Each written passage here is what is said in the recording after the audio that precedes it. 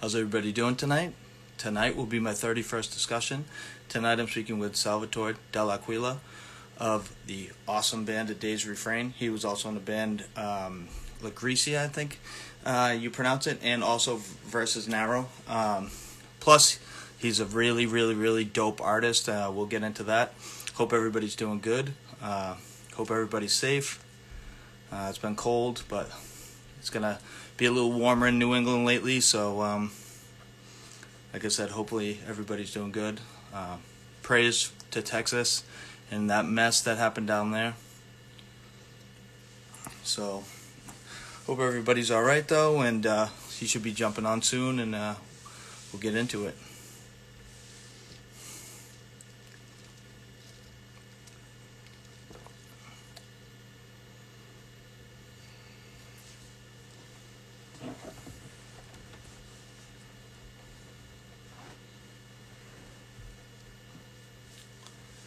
Just waiting for him to jump on.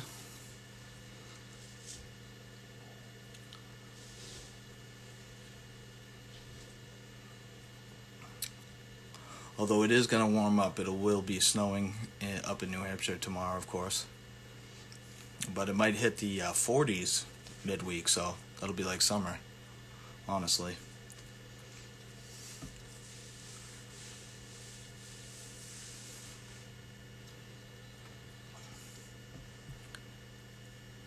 And if anybody has any suggestions on anybody that I'm missing that I should talk to, reach out, send me a DM.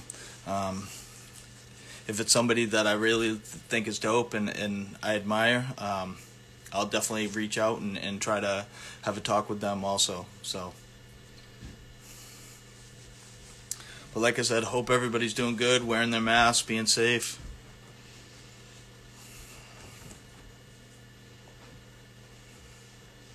After I get off here, I might try to watch the Bruins Flyers up at Lake Tahoe, possibly. Just waiting for Sal to jump on. He should be on here in a couple minutes.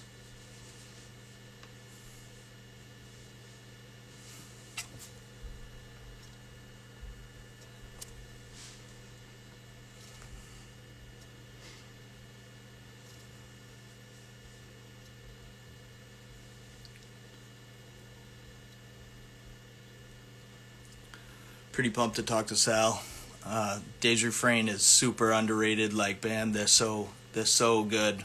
I was lucky enough to see him a few times in Connecticut, and every time I saw him I was pumped to see him. I love that self-titled album that they put out. What was it on? Was it on Alone Records? Yeah, Alone Records. So good. Flawless pretty much in my opinion. But he should be on here any minute.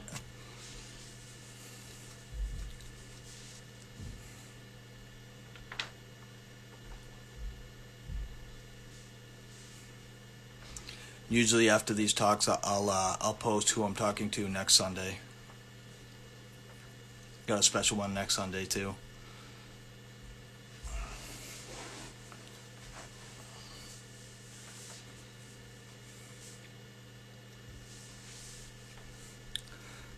He should be on any second.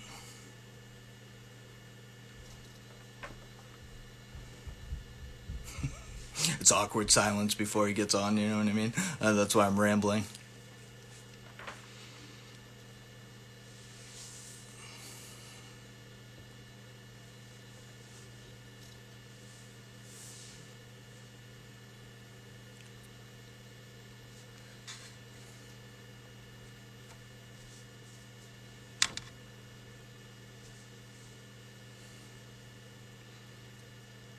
Just waiting on him. He should be here any second. I told him I was going to jump on a couple minutes early just to announce some things.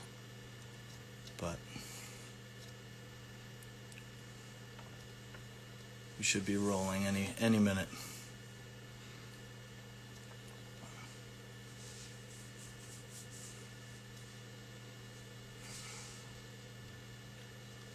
Hope everybody's good though, man.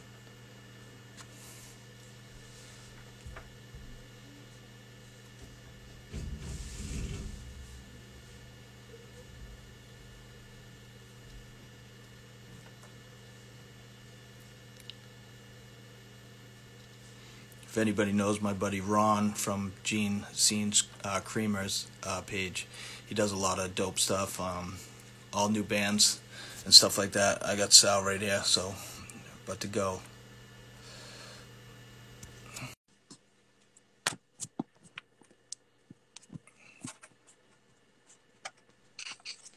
Hey, Sal.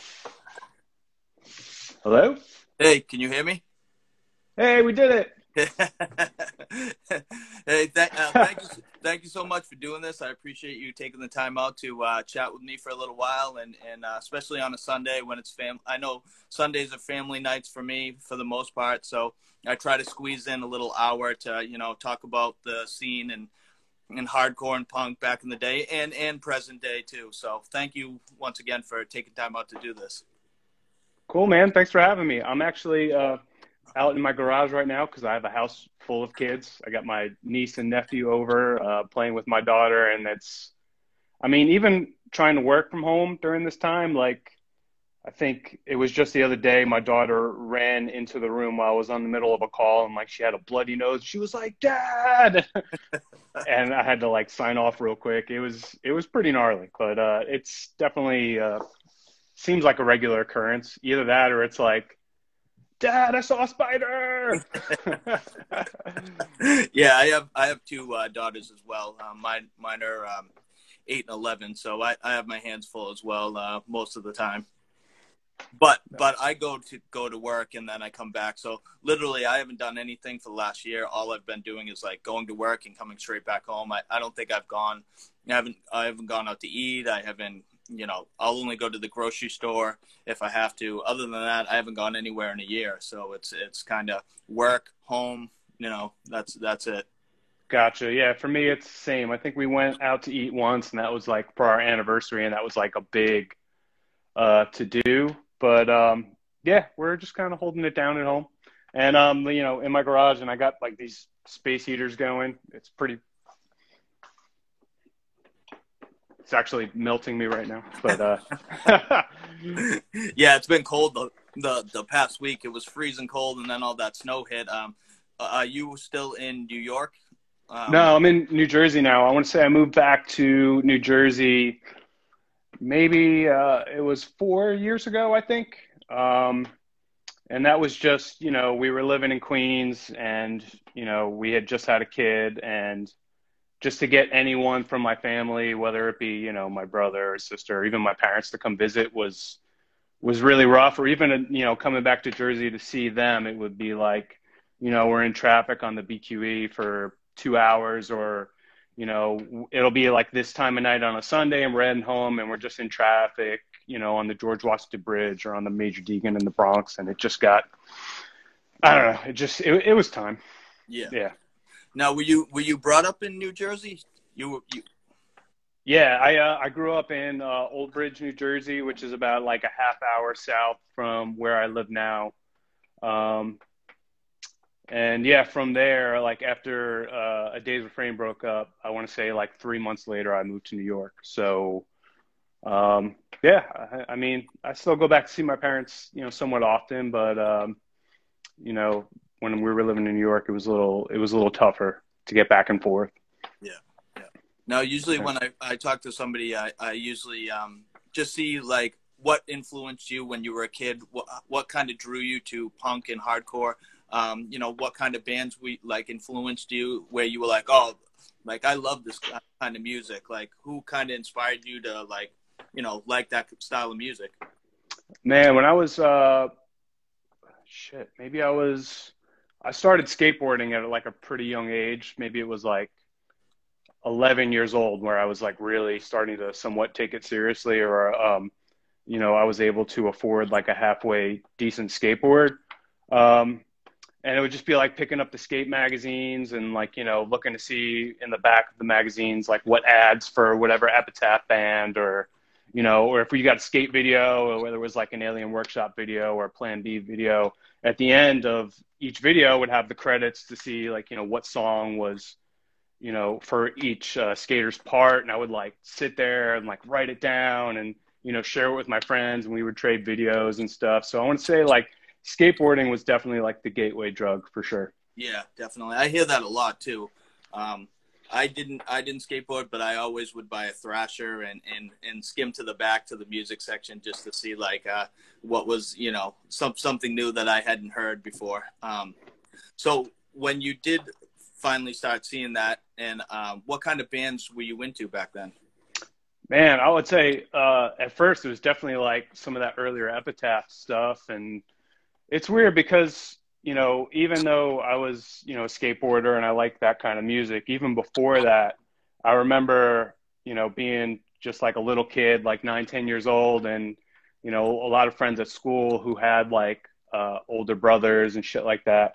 And I remember one kid was like, you know, making fun of someone else, like, oh, you still watch like cartoons. Like, I watch MTV. My brother said watch MTV. And like, you know, they went around the table and I was like, yeah, I watch MTV too. And I totally didn't. I just watched like cartoons and Yeah, kid shit. So I went home being like, damn, I got to watch like MTV to see like, you know, what's going on or whatever. And I remember, you know, I started watching MTV a lot and, you know, like VHSing like, you know, Yo MTV Raps and Headbangers Ball and like just started getting into it, you know, like from that. But even just moving forward into like, you know, skating videos and Thrasher and shit like that, I remember like having my list of bands and songs and like going into, you know, just going to the mall and being like, hey, do you have any of these records? And like, they would be like, no. And then, you know, a mutual friend of ours worked at a record store in the mall and she would order a lot of early punk stuff. And she like turned us on to, you know, a lot of like lookout bands and stuff like that. And she would make us mixtapes and shit like that. So she was definitely like a big, it was our friend Jill, and she totally like, you know, changed our world around in that sense. yeah, And she used to write letters to like, I remember that first Lookout Records comp, that Can of Pork thing. And she wrote like letters to the bands. And I was like, oh, maybe I should write letters to some of those bands. And I wrote letters to like, you know, the Porcelain Boys, and, you know, I would, because you didn't know, like, you know, you figured these guys are in a band and they're on a comp, like they must like live off their music. So I would like ask them stupid questions like, hey, so like, when are you going on tour? When's your next record coming out? And I remember one band, fuck, I forget, maybe it was the Porcelain Boys, but they wrote back on like the back of a Macy's invoice. And he was like, no, man, I just like load furniture at Macy's. And so like, he was like, we're not doing anything anytime soon. Like, so I just was like, my mind was like, oh, well, they're not like, you know, full-time musicians. Like I was confused by that. Like, you know, you're just trying to figure out like how things worked at that time. But yeah. Now we're like the New York City hardcore stuff. Did you like that back then? You know, Gorilla Biscuits, Youth of Today, or was that kind of, too far like earlier on for you? it was a little earlier on for me. I was definitely more into punk stuff at first. And just like a lot of my friends in like the early to mid 90s, like liked hardcore stuff, but it was depending on what, you know, genre of hardcore you were into. Like, I remember a lot of my friends liking, you know, stuff that was a little heavier and that, you know, it's like, oh shit, like this guy fought at this show last night, or this guy was dancing really hard last night. And it was definitely like, you know, really abrasive to the point where I didn't really identify with that. Yeah, So I was definitely more on the punk side, you know, for a while. And then, you know, it just gradually, you know, you know, went over to the hardcore side and bands like, you know, Lifetime and Battery and stuff like that. yeah. Yeah. Now, were you in bands before A Day's Refrain, like playing that style of music, or like what was your first band that you actually played in? Damn, my first band, I was in a band called Bob. It was like Bunch of Bastards. And it was like this dude, Mark, who's still, man, I think we were in like eighth grade together. And he was like, you know, he came into school wearing a Nirvana shirt. And, you know, shit, maybe I had a Nirvana shirt too. And we were like, yo, we should like play music together. And, you know, he bought a guitar and I bought a bass. And we just kind of learned how to play together. But a cousin of mine was like a really good musician, and he, you know, I was trying to get him to teach me how to play certain songs, and I was like, man, I really want to learn how to play this Nirvana song or whatever. He was like, no, man, you're going to learn how to play this Rush song. You're going to learn how to play Ted Nugent. And I was like, but I don't want to. And to this day, I'm like thankful, like he kind of opened up my world into learning how to play different things. But, you know, he really taught me how to play. And Bob, Bunch of Bastards was my first band. And we played, you know, like backyard shows. And there was a lot of like that, you know, pay to play thing going around. Yeah. And we were so young at that time, but, you know, there was this club in South Amboy called Club Benet, and it was, you know, one of those pay to play things. And it was, if you sold enough tickets there, you would get to play the Stone Pony in Asbury Park. So that was like the big thing. Like, oh man, if we sell enough tickets, maybe they'll let us like open up for a band. And one of my close friends, Joe Genova, he was in this metal band, and they sold enough tickets where they got to open up for Napalm Death and At the Gates, I think, in like 94 or 95. And I was so excited for them. And, you know, I got to like roadie, and we were just like these little kids. And, you know, they were opening up for fucking Napalm Death. And it was crazy. It was like, I never seen anything like that. Yeah, that's crazy. What style of music was Bob? Was it just like kind of like Nirvana-ish, or just like straight up rock and roll?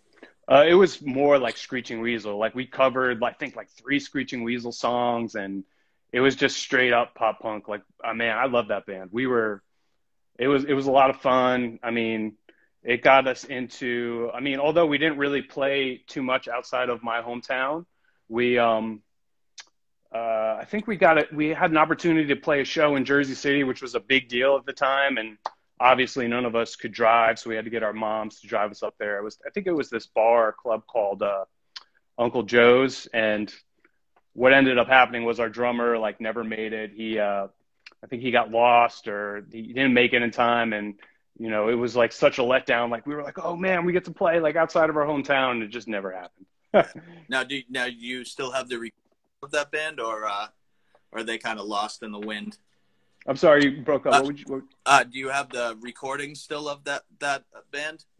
I don't think we ever got to record. The band after that, I was in a band called 52 Pickup, and we were more like propaganda style punk. And like, man, I love that band. It was so fun. We were actually recorded a handful of times. I remember our first demo, we recorded at some studio down the shore, and it was like this old rocker guy, and he had this like bottle of whiskey, and he like held it up. He was like, all right, you guys have until like about here until it all starts sounding terrible to me. So you better start like, you know, like hitting the tracks. And but yeah, like that band, you know, at that time I started putting on shows. So it was like VFW halls, and, you know, I had done some shows down in Asbury and up in New Brunswick and in basements. And that's when, you know, I got really more excited about putting on shows than playing them. But yeah, that band was definitely like a big step for me. And, you know, I loved everything we did. And was that a pop punk sounding band as well? For sure. Yeah. And what kind of like shows would you book? Would you book like pop punk bands, or did you kind of infiltrate all different kinds of styles into the shows you were setting up? I feel like at that time it was definitely more of like a mixed bag. Like I'd booked us with like Saves the Day one time, and you know, there was a friend of mine's band called the Low End Theory, and we'd play with them a bunch, and that was like more post-hardcore stuff. And then there was just, you know, other punk bands and hardcore bands. I think we played with, damn, it's like escaping me now. I was like, I had a lot of anxiety leading up to this just because it's so hard to recollect like that far back. But yeah, we had done a bunch of different things. And actually, I think because I live somewhat in more like, I guess you could say it's northern New Jersey now. And I remember growing up, like playing shows up this way at like a church or a VFW, and like driving up here being like, whoa, like it's so crazy to play shows outside of, you know, our hometown. So that was like the first step for that. Yeah. Now, how did A Day's Refrain begin? How did you link up with Sean and Matt? And was it a 3-piece in the beginning, or has it always been a 3-piece? No, we were actually a 4-piece in the beginning. The bassist from that band, the Low End Theory, is a friend of mine that I grew up with, Parker, and it's a dude I used to skateboard with, and I think he met Sean and Matt, just on the internet. I don't know if it was like a chat room or whatever, but he was like, "Yo, I'm jamming with these guys up north. I can't really do the band. I'm actually gonna, go do the Low End Theory a little bit more seriously. Like, you should go jam with these guys." And I want to say that was like the end of '98. I think I was a senior in high school, and I was like, yeah, I mean, 52 pickup isn't really playing anymore. I remember my friend Mark, who I was playing with, I wanted to keep doing 52 pickup, and he was like, like we keep going through drummers, and like just keeping a band together is hard. And I think he was really into like working on his car at that time, and he was like, working on my car is something I do by myself, so I'm just going to do this. And I was like really kind of bummed. So I was like, all right, yeah, I'll go try and jam with these other dudes. And it was cool because we got to play in their basement. And I think Sean and Matt, they lived like a half hour north from me, but they were the first people or first friends I ever had that parents had like white collar jobs, and like it was definitely like more of like a nicer area to live than where I lived. Not that where I lived was bad or anything. It was just, I guess, the town I lived in was a little bit more working class. But I remember that, being pretty conscious of that at the time and being like, whoa, these dudes, and they really wanted to play. And I think we just kind of like, took to each other pretty quick. And we just became fast friends, and we were all excited to play together. And, I think Sean and Matt were a year behind me in high school, so they had like another year to go as I was graduating. And, we were able to keep it going. But yeah, we were a 4-piece at first, and we didn't have a band name. I think they wanted to call it like, I know they were really into Hatebreed, and they wanted to like call it Puritan or something like that. But we were definitely like trying to write heavier stuff like that, which was totally like not in my wheelhouse. But they turned me on to a lot of bands like that. And, Sean would make me mixtapes with Caven and stuff. And I was like, man, this stuff is awesome. And, that's kind of how that got started. Yeah. So Yeah. when they actually showed you those bands and stuff, you really started to embrace that style, because like you said, it was kind of out of your wheelhouse, and pop punk was kind of your forte. But was it kind of were you like totally into it, or were you kind of just like, oh, I'll play this music and like, you know what I mean? Or did it kind of start grasping you as you went forward? Well, it's weird because, when, I was like in middle school, I remember I hung out with my buddy Joe a bunch, and we would listen to metal all the time. And we loved like, he was a dude who had such an extensive record collection, had like so many cassette tapes, and, he had like all the Merciful Fate stuff and like Megadeth and Metallica. And like, that's all stuff I loved initially. But, in the mid 90s, coming out in New Jersey, with all my friends going to see like Fury of Five and E-Town Concrete, like that stuff I didn't really identify with as much, just because, and I guess I was just kind of taken back from it because a lot of my friends were like, just like to dance really hard. And, that stuff, I just didn't really understand it at that time. And so I stayed more on the punk side. But, I guess as I started to get into, bands like Lifetime and stuff like that, I was like, oh man, I came over to more of the hardcore side. Yeah. Now, was the Holding On to Silence the first album that you guys, is that the first thing that A Day's Refrain recorded? No, we actually did a demo tape, and we had recorded it down in South Jersey at a place that 52 Pickup had recorded at. And it was just some place we had found out of, like in New York, you had the Village Voice. In New Jersey, we have the Aquarian, where it's just this like music newspaper.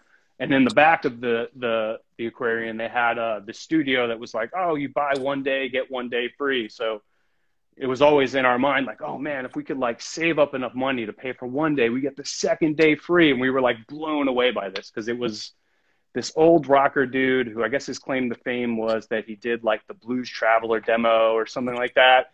And he had done some like hair metal stuff. And he was definitely like, I don't know how he sustained the studio. It was like way out in like the fucking woods. And it was definitely like a weird experience. Like the dude just kept disappearing, and he kept coming back and sniffling a bunch. And we're like, this dude just doing tons of coke upstairs, like. Yeah.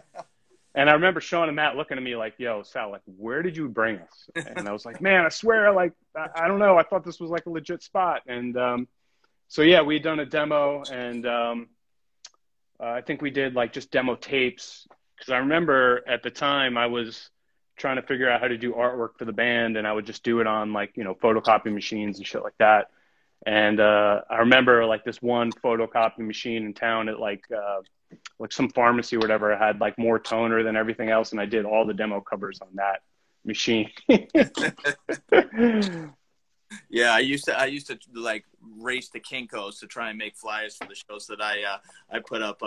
It was crazy back then. Also, I used to set up shows and like write people letters to see if, you know, I know you live in Maryland, but can you come up to New Hampshire or you know, Massachusetts border and play a show? Like just randomly trying to get like acts to come up here through paper and pen. You know what I mean? It was crazy back then. Where did you do shows at? What town was it? I mostly book shows in Haverhill, Massachusetts at this spot called Exit 23. I set up, you know, maybe I was like close to like 12, 15 shows there. And I did a couple shows in New Hampshire too as well. But usually the New Hampshire shows were like VFWs or you know, AmVets or, you know, similar places like that.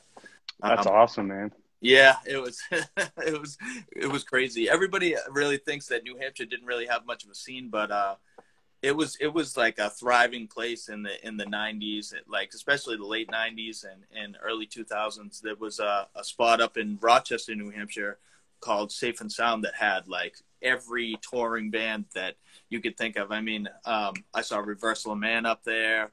Cave In played all the time up there, Converge. Disembodied. Overcast was always a mainstay up there.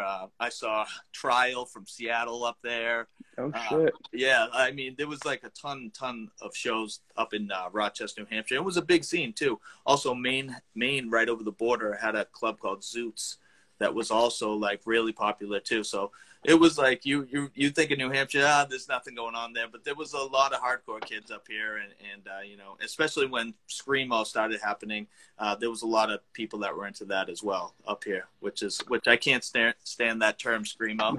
That's been crazy, but so getting back to Dave's Refrain, where like you guys are so underrated to me, like literally that self-titled album that you guys did is like, to me, almost flawless, like in that realm, in that genre, like in any genre, really. I love that album from start to finish. There's not one bad song. It's like, and I just feel like you guys don't get the credit that you deserve, because like the band was so fucking awesome back then. And I feel like everybody should listen to it like now still, because the music still stands up to this day. And I just feel, like I said, I just feel it's so underrated. And like, I want to talk to you because I want people to know like what a special band it was. And especially I saw you guys a couple times down in Connecticut, and I had the pleasure of recording 2 sets from you guys. And I just wanted to put that out there. I mean, it's a little ass kissing, but you know. No, man, that's really nice to hear, man. Thank you for saying that. I mean, it's so crazy because, you know, I haven't thought a lot, you know, about, you know, a lot of the things we did in a while, because it was so long ago. But, you know, I feel like a few times it's kind of come up where we've been contacted about, you know, doing a discography as early as like a year ago. Somebody contacted from a label and they, you know, wanted to put something out, and, you know, we just couldn't get our shit together, or we just, yeah, I don't know. But yeah, we were, up until a year ago, we were like, yeah, let's do the discography. And I don't remember what happened. Like, I think I contacted one of the dudes from the studio that we recorded at, and he couldn't find the stuff. And my brother, who has a recording studio here in New Jersey, he was like, oh, well, if you just get us a CD, you know, I could take all the tracks and master it and make it sound like one thing. And we couldn't even get that together. I think, you know, Matt was like, oh, I think I got some CDs at, you know, my parents' house, and you know, we can use one of those. I have some still in the shrink wrap. And then, like, you know, I never heard back from him, and I never really followed up. So it's definitely been like a little bit, I don't want to say self-sabotage, but it's, we were just like, like it's kind of crazy that, all these years later that, people still want to talk about it, but it's still like, it's, we, I don't know. It was, I love those guys to this day. Like I loved doing that band. We definitely like had our shit together, and we were like somewhat of a pretty well-oiled machine in the sense that we would really make an effort to, play out a lot and play out of state and tour and do a lot of shows. So, I mean, I guess it's really nice to hear that all these years later that people still kind of care. So thank you for that. Yeah. Yeah, the discography would be incredible. I know also if you guys ever wanted to do tapes, my buddy Ron from Pittsburgh does tapes, and he would be, thrilled to do a discography on tape. If because I know all of a sudden people love tapes now. I don't have a tape player anymore. Yeah, me neither, dude. But he loves tapes, and like all of a sudden, like people love tapes all of a sudden now. I don't understand it, but for some reason a lot of people are looking for tapes now, which is crazy to me. But he does a lot with like newer bands now, and makes all the tapes and does all the covers and stuff like that for them. Not the artwork, but just like puts it all together and puts it out for them. So if anything, if you guys ever wanted to do tapes, I could hook you up with him too. Also, going back to discography, Holding On to Silence. You can't find that anywhere. I used to have it a long time ago, and I lost it. And literally, I was like searching for weeks, and I can't find it anywhere. Like the Barstow split is kind of hard to find, but you can at least hear that on YouTube. I think somebody has that on YouTube. But like that first CD, like it's almost impossible on the internet to find it. Do you still have that CD or? I think I have the MP3 somewhere. I don't think I have the CD. If anything, like I have the CD case, because I remember being so proud as to, making that CD layout. And I think I was like more proud of the way the layout came out. Not so much more than the music, but because I was, I'd never really done like a full like record layout before. So that was like my first CD layout. And I remember Sean and Matt and just all those dudes, especially like what I do now as a designer, like them being like the harshest critics. I remember if I like, showed them something, Matt would just like tear it to shreds. And to this day, I remember being really thankful for that because, it definitely like made me get like a thick skin in terms of, what I do as a career. But, Holding On to Silence, where do we, that was the one we had done we had done half of that with Brian McTernan down in DC. And we had done the other half with Ken Olden in DC. Just because I remember we were still a 4-piece at that time. And, I think we were on our second drummer. We'd gone through a bunch of drummers. And this dude, Rich, played drums for us. And he, like, I don't know, for some reason, I remember like rolling into Brian McTernan's studio and these 4 like really young kids from Jersey, and we're like total wise asses. And we were like, I just remember Brian McTernan totally not liking us at all. Like just because we were just like these shitty young kids, like from Jersey, just smart asses. And, obviously I don't think he was too into what we were playing, or he had just already recorded that kind of stuff to death, having already done some of the Cave-In stuff. And, but yeah, it was definitely like a journey recording that first record, because we went through 2 studios and it took us a while. And, but yeah, I remember being really proud of that record when it was done. I think there's so many good stories that come out of that and Sean is like always the first one to, remind me of the story of, we were recording with, it was, I think the second or third session for that. And we were recording with Ken Olden in DC. And he had like this, I was like this loft area where we could sleep in, because we had to drive down to DC to record it. And then we slept in this loft area, and it was in the middle of summer, and it was so hot. And there was just like all this junk around, and there was this old air conditioner. I was like, yo, maybe if I plug in this air conditioner, it'll be cooler for all of us. And I plugged it in, and it shorted out a circuit, and everything went out. And we were like, oh shit. And then like the next morning, the power came back on, but Ken had tried to get the reel to work, and it just kept spinning. It wouldn't stop. And he was like, huh, that's kind of weird. And he was like, that's so weird. He's like, the only time this ever happens is if there's some sort of power surge.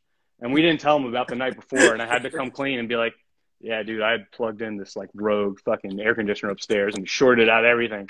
And he just like was so bummed because he had to call this dude to fix this tape machine. And it wasn't going to be cheap. And I just, oh man, I remember just feeling like such an asshole. But yeah, we got it done. I mean, if you're boiling hot though, I mean, I would have tried to plug it in too. You know what I mean? What? Well, yeah, we were also like we had, you know, we were recording all day, and then you know, we went out just walking around the monuments at night, you know, just being idiots. You know, I remember just getting back and just being so hot for whatever reason and plugging it in. And but yeah, it took a few more times going back to Ken. And I remember the last time we went back to him, I called him early in the day and I was like, hey man, we're going to drive down to DC today. And he was like, wow, well, the tape machine isn't fixed yet. And I was like, all right, well, should we come down? He was like, yeah, I don't know. I'm like, all right, we're coming down. And we showed up and he was like, yo, you guys are so lucky because the tape machine guy is finishing up right now. And he was so pissed because he was like, oh, great, now I have to work tonight with you idiots. But also, you guys broke my tape machine. And, you know, thank God he didn't charge us anything extra or whatever. But, yeah, we were like, I don't know. We were just young kids. Now, did you play a lot of shows during that time when that first CD came out? Yeah, we got it like playing out a lot. Yeah, I think you know, we had played a handful of shows with that lineup. You know, we had, for some reason, what sticks out in my mind is before we had Rich as our drummer, we had driven out to play. I don't think it was Scranton. I think it was like Wilkes-Barre Fest out in Pennsylvania. And I think, you know, they had like a bunch of bands. I think it was like Chamberlain or the Casket Lottery. I don't know. There was like a bunch of bands. And then there was this New Jersey band that came out there called X Number 5, which we were like a huge fans of. And they, one of the dudes had, you know, run all the booking at the Melody Bar. And he saw us play and they offered us a show opening up for Caven and Botch. And that was like, I remember like being like, damn, like I could just play the show and then just quit playing music altogether. Like, are you fucking kidding me? And I remember that was the show where Caven had the Creative Eclipses record because I think their van had gotten caught on fire at the time and they had these like burnt copies with these, you know, these CDs with like melted jewel cases and stuff they were selling. And, you know, I remember like handing a demo to or Rich had handed a demo to the Cave-In dudes. We're like, yo, man, like, give this a listen. Like, maybe, like, you know, if Hydra is interested or whatever. And obviously they heard it and they were like, fuck these guys. But yeah, we had played a bunch of shows like that. I remember, like, you know, we played a basement show in New Brunswick with Poison the Well. And like, I had put on a show in, I put on a bunch of shows at this VFW in New Jersey, actually in my hometown, called the M&M Hall. And if I'm thinking back to it, because I started doing shows there, I think when I was 17. And just to like, I don't even know how that was legal to rent out like a hall, like a fire hall to someone, you know, who was too young to even, you know, I guess these places didn't have insurance or whatever. Yeah. But I remember, you know, we had booked all of these shows that looked like fests. Like there were so many bands on it just because like I was fronting a lot of that money out of pocket. So, you know, you'd always be afraid, you know, if you're someone who's done shows as well, like shit, if I'm renting out this place, like I'm not going to get my money back. So you'd always try and like get people in the door so you didn't like lose a bunch of money, which back then, like I remember I was working at a supermarket at the time. I didn't have any money. So that was like all the money I had in the world. It was like $150 or whatever. And then, you know, to hire whoever to do sound, that was like another, you know, $50 to $100. That was a lot of money. Yeah. I used to do the same thing. I'd try to, although I'd try to call my friends and be like, hey, I need a PA. Like, anybody got a PA I can borrow? It was like, I was doing stuff really makeshift, you know what I mean? And yeah, totally. Would be like, oh, I have 3 vocalists. And I'll be like, I only have one mic that works. Like, I mean, it was rough in the beginning, definitely. I was kind of the same thing. And I think I was pretty young too when I started. And like you were saying, VFWs really don't, I think all they care about is the money and like, they're all drinking downstairs anyways, and like they're just like, yeah, just don't break any windows, and like and Yeah, totally. whatever happens.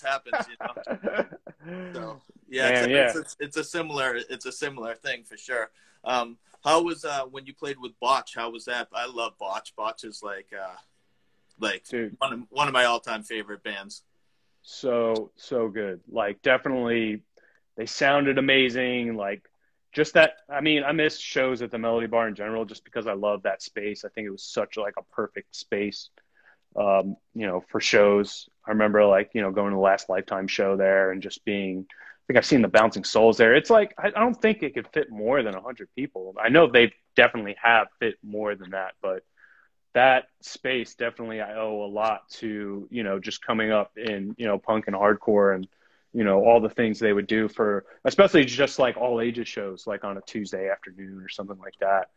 So, but yeah, Botch fucking crushed it at that show for sure.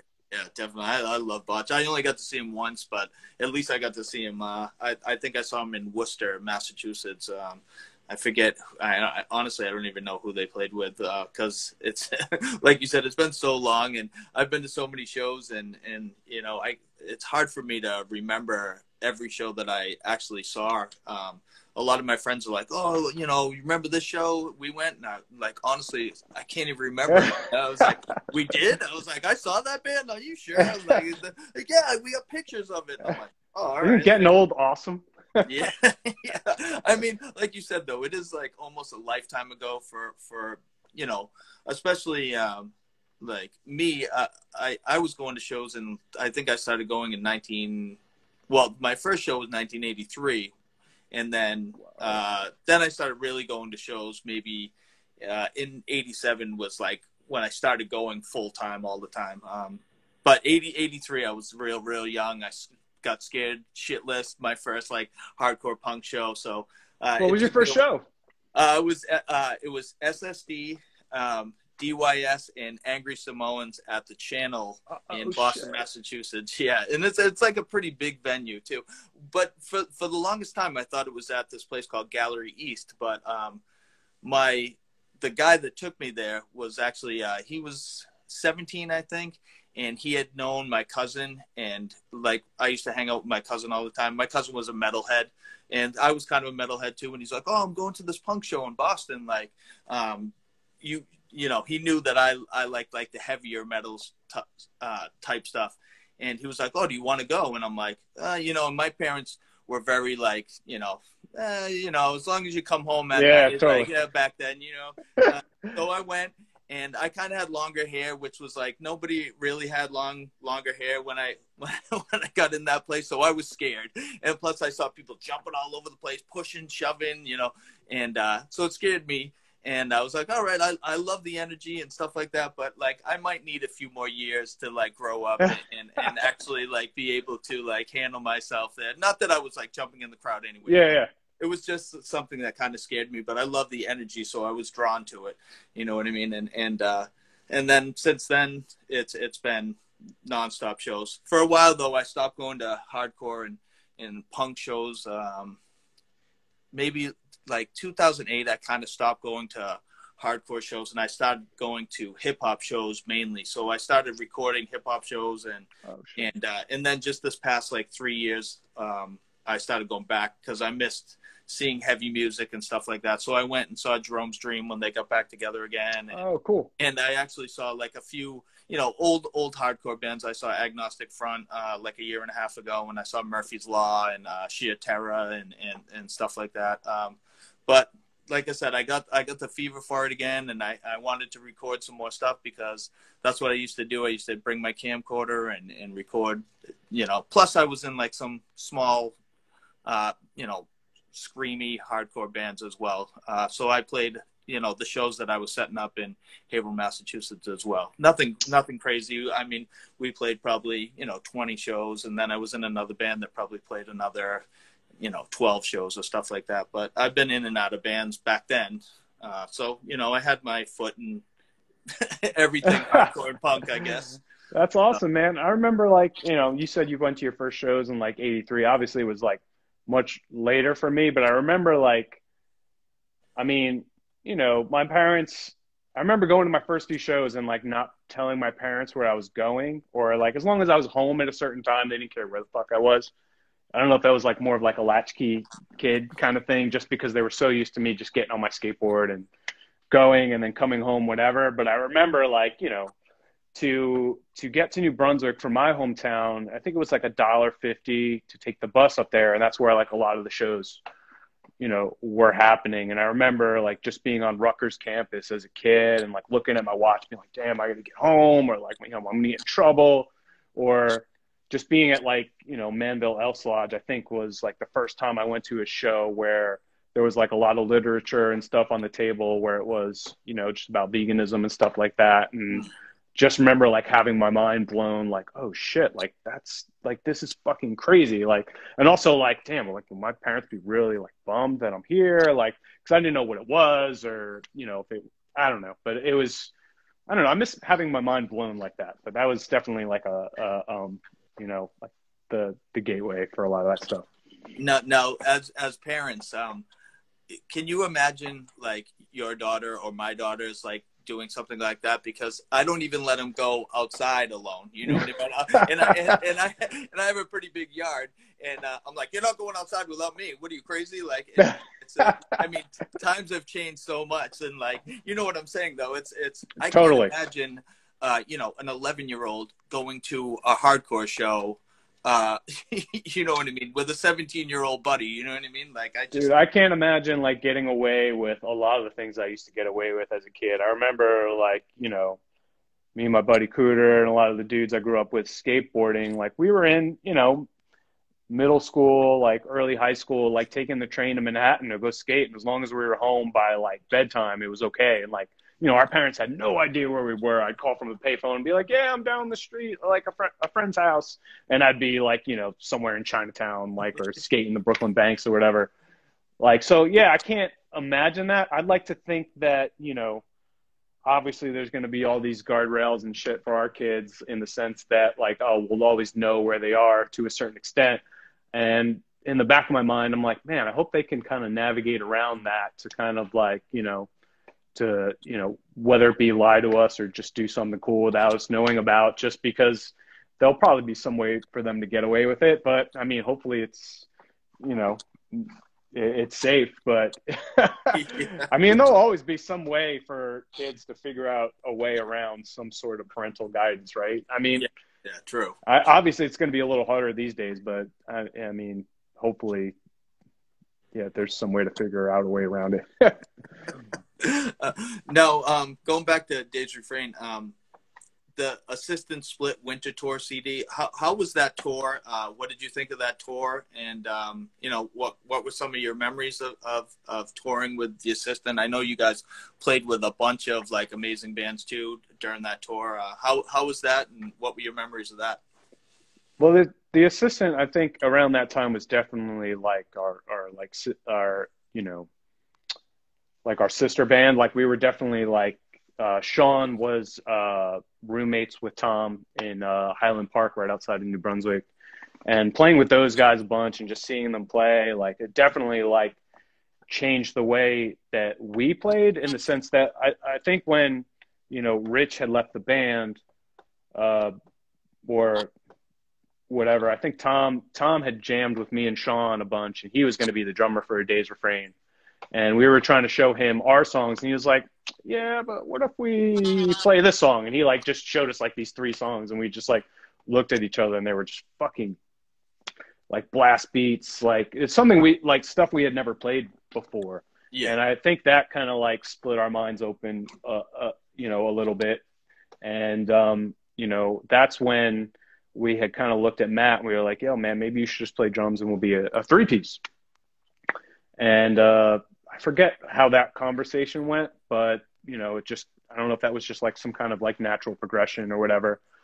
But, you know, and then we had started playing with them, the Assistant a bunch, with Matt on drums. And at that time, I was an intern at an advertising agency in Manhattan, which was like a big change for me because I had always worked, you know, like these random kind of jobs. Like I worked at the supermarket, I worked at UPS, you worked with my mom. My mom's a bus driver. I worked with her at her bus company.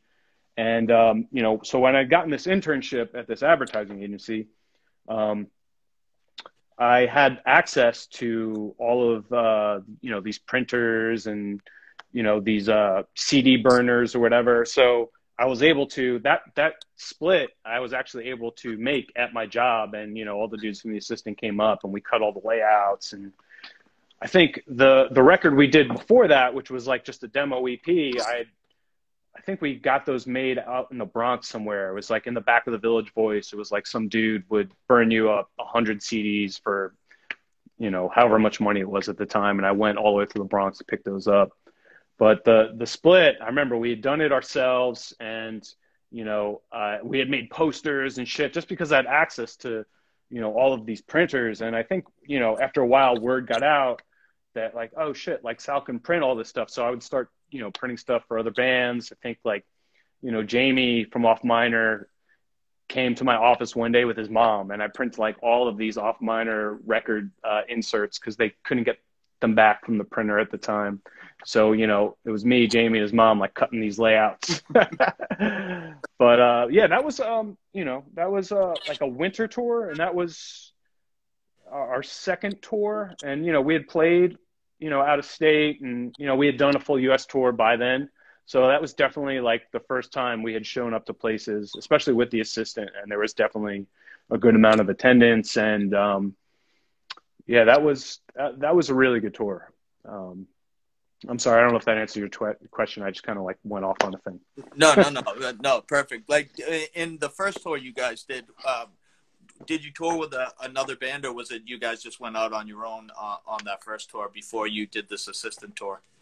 We went on our own, and because I was working at that advertising job, I worked on 52nd and Broadway in Manhattan, and I was like a block away from a post office.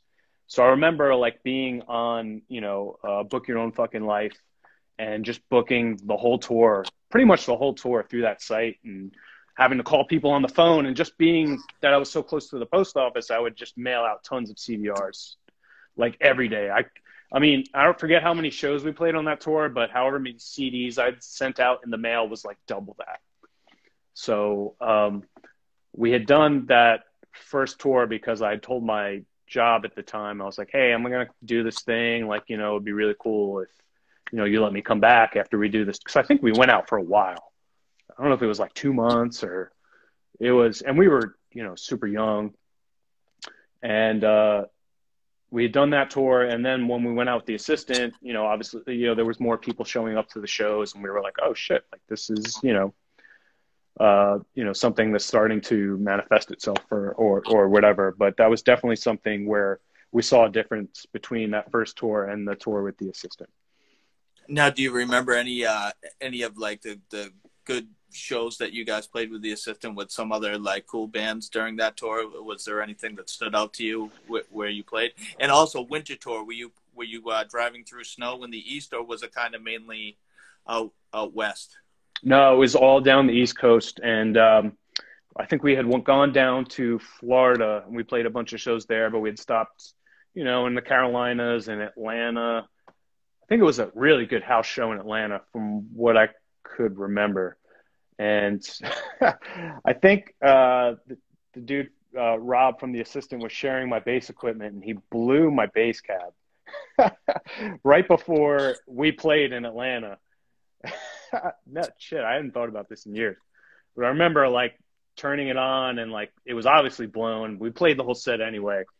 And I remember going to Rob like after the show, like, dude, you blew my bass cabinet. He's like, no, I didn't. I was like, it doesn't play. It's like, he was like, yeah, it wasn't me, man. I'm like, you played right before us. And it's so funny because, I remember right at then and there, I would never let anyone borrow my equipment again. So I think, and Dima from the Fiction would, to this day, won't let me forget it, because we played with them in Hot Cross, like somewhere upstate. And it was like in a basement, and you had to like carry your rigs down this like ladder. And I remember he was like, yo, man, can I borrow your stuff? And I was like, no, man, I'm sorry, I don't do that anymore. And I remember him being so, like, we didn't know each other at the time, and him being so bummed about it to years later being like, yo, man, remember when you would let me borrow your bass equipment that one time? But Yeah, I've seen some pretty horror stories of people borrowing stuff. My buddy who was in a band let I don't know if you've ever heard of the band The Farewell Chapter, but it sounds familiar. they were from Massachusetts. They put out like a 7-inch, and I think they had a split with somebody else.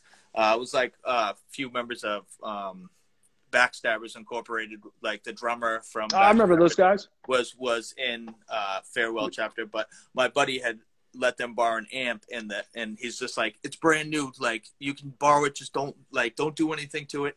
And the Farewell Chapter was kind of a chaotic band that, like, you know, spazzed out when they played, and of course the kid kicks his brand new amp over. And so we were friends with the drummer that also played in Backstabbers, and he is that the same dude who also played in Hassan Sabbath? Was that no, that guy? not that. No, that kid. That was All before. right. That was before, and then like I think that kid played guitar in Backstabbers though. He didn't, like, he played drums in Hassan Sabbath, and then I think he was playing guitar later on in Backstabbers. If I'm not mistaken. If I'm not mistaken.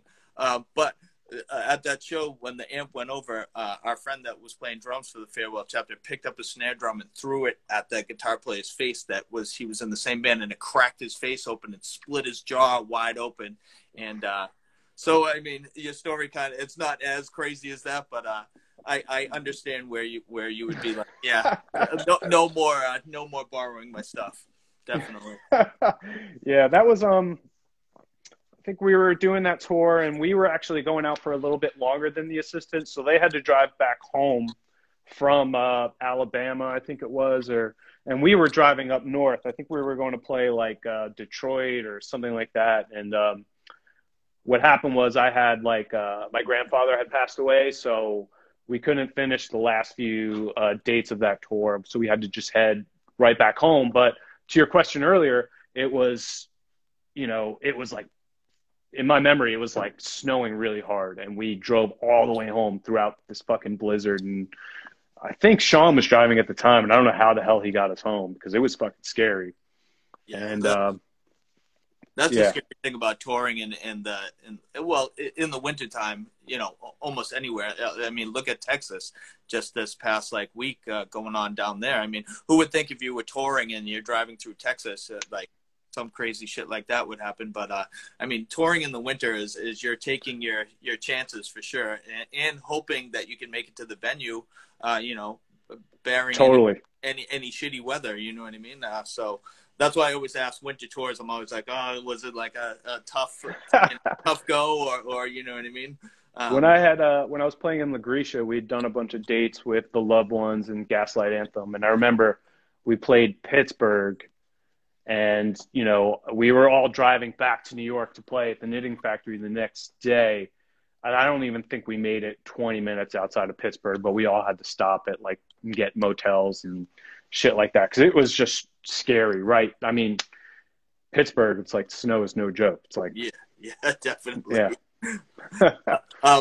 So after that tour, what did you guys did was the Fiberglass Sessions CDR kind of just a build up to the self-title, you know what I mean? Because there was that just kind of like the same song, just building up to making the self-title album on Alone Records. Yeah, the Fiberglass Sessions was, I don't want to say it was more of a demo. We recorded that with Steve Roach, and you know, we were still trying to figure out. I don't want to say we were trying to figure out what kind of band we were going to be, but that was the record we brought on the first tour that, you know, we put out ourselves. So I guess it was more of a demo, but it looked like a legit release because I worked at this, you know, ad agency with access to all these printers and CD burners and stuff like that. So like all the money, or every time we sold one of those CDs, all the money went to us. So that was definitely what kept us afloat on that first tour. And, you know, we screened all our own shirts and shit like that. I remember being in New Mexico or Arizona, and we ran out of shirts, and, you know, I called my mom and I was like, yo, there's a silk screen in the basement. Can you put it in the mail and mail it? And so she like mailed us the silk screen, and we like screened more shirts. You know, we went and bought shirts at some like craft store or whatever.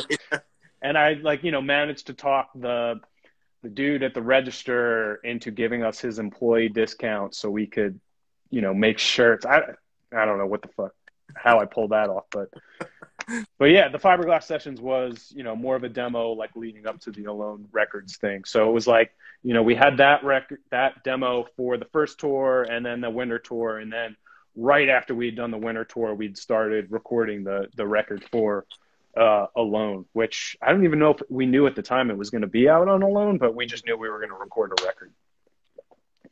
And then right after that was kind of like the last thing you guys recorded was was it the Neil Perry split or the Barstow one? But I feel like the Barstow was before Neil Perry, right? That was actually the same session. It was all like that. Those, I think it was 5 songs we had done in that same session. So half of those went to the Barstow split and half of those went to the Neil Perry split. The Neil Perry thing was on our first tour. Like we were obviously, both bands were from New Jersey, but we didn't know those guys. So we had, played our first show together out in, I don't know if it was Phoenix or somewhere. And, from there, we went all the way up the West Coast together. And it wasn't a planned thing. It was just like, all right, we're both, touring together. And we became kind of like fast friends. And I remember like we were, I think like maybe it was like 4 or 5 days behind Page 99 Majority Rule, because like every venue we'd gone to, we'd seen like tons of Page 99 stickers, Majority Rule posters and shit like that. But yeah, that was, shit, I don't even remember the question. I was just asking what came first, the Barstow or the Neil Perry, and how it kind of came about. Like, oh yeah, so we had those songs. We didn't know what we were going to do with them, and Josh from Neil Perry and the Now and all those other bands, and Andy from Robotic Empire had moved into an apartment in my hometown in New Jersey. So I would go over and hang out with those guys all the time. Andy, I think, was doing the label out of this small apartment over by my old high school, which was really weird. And, I'd played him the songs, and him and Josh heard them, and they're like, yo, we should do a split. And I was like, all right, cool. And like asked the rest of the dudes in the band, and we were like, yeah, I guess those songs will just go on a split. And I think Josh from Red Scroll Records had reached out and was like, hey, do you want to do a split with this other band? We're like, yeah, we got these extra songs. Cool. We'll just, throw them out there. So yeah, that was all. I think that was the last time we had recorded together, was those 5 songs. Oh, that's awesome. I think Josh still is running a record store in Connecticut as well. I think he had just moved. And I know him and Brian from They and the Children did I think they helped each other a lot, like setting up shows in Connecticut. And that's where I saw Dave's Refrain. I saw you guys at I don't know what Friendly Fest it was, but when you guys played Friendly Fest, it was almost like some of your last shows, because I remember Sean announcing that he was moving to California during those sets, and it was probably some of your last shows that you guys were playing at that time. I think that was like 2002, or was it? No, that's right. It was 2002. Actually, Josh and Brian and all those dudes drove down to New York from Connecticut, because we had printed all of the layouts for that 7-inch at my job. So I think, usually it was, I'd wait for everybody at my job to go home, and then I'd sneak people upstairs. And I remember they came up and we were all cutting layouts together and shit. And I remember them being like, yo, how are we up here right now, like doing this? But yeah, that was, that Friendly Fest was one of our last shows, if not the show before our last show. So it was definitely like, we had even before that tour, we knew we were going to dissolve the band, because Sean wanted to be, like full-time touring and just be playing more. And I think Matt was also on board with being able to do more of an extensive tour. And I was like, yo, man, like I kind of got this job. I can't really let it go. And so, yeah, we just made a decision to break the band up. And yeah, so it was probably, things run their course or people get mad at each other, but it was just like the perfect way to kind of say goodbye, because we knew we were breaking up and we were going to do this like Blaze of Glory tour, which is what we called it. And which was crazy because we had done the whole U.S. again, and all the places we had gone to a year prior, there was definitely like a lot more kids at the show, and we were like, man, this is, pretty crazy. But I guess this is how this happens. You're a touring band, you play a place, and the next time you come back, there's a little bit more people show up. So that was, it was definitely we knew we were going to call it quits. Yeah. Now, was the last show in New Jersey? Did you guys play like one last New Jersey show, or was it kind of like somewhere else for your last show that A Day's Refrain played? No, it was in New Jersey. We had booked like a last show at, one of the VFW halls in my hometown, and, my brother's band played, which is still to this day probably one of my favorite bands come out of New Jersey. They were a band called With Resistance. And they actually like covered one of the songs from our original demo, which was, that we had recorded with that rocker guy from years before. And it was so awesome. But it was like the last hurrah. And I don't even know if it was the next day or a few days later that Sean was just driving out to San Francisco. So that was it. So it was like, all right, we're playing the show. And then, that's it. And then Sean moved to San Francisco. And I want to say, it might have been 2 months later that I just moved to New York. And after A Day's Refrain, dissolved, were you still like itching to play kind of maybe in a local like hardcore-ish punk band, or did it take a while before like when did LaGrecia start? Like 2008 or? Yeah, LaGrecia started in 2008. Like after A Day's Refrain broke up, I didn't want to play music for a long time. I didn't want to, I still went to shows pretty regularly, but I definitely was like, I moved to this apartment in the East Village on Avenue C, and, the right move would have been to move to an apartment, somewhere with a bunch of roommates. But I was like, I had lived, with my parents, and I shared a room with my brother for like almost 21, 22 years. I was like, man, I need my own room. I need my own space. So I like emptied my bank account and moved into this, too expensive apartment in the East Village. And I was also like coming out of a really like shitty relationship at that time. Like that was like, it's hard for me to think about back to that time period just because that relationship was so shitty. And I think a lot of my friends tried to warn me and talk me out of it. So, when that relationship ended, I just felt like really kind of like silly and regretful and just kind of embarrassed that I stayed in it for so long. So when I moved to New York, I was like, all right, I'm going to be this new person. Like I live here now. I'm not really going back to New Jersey anymore.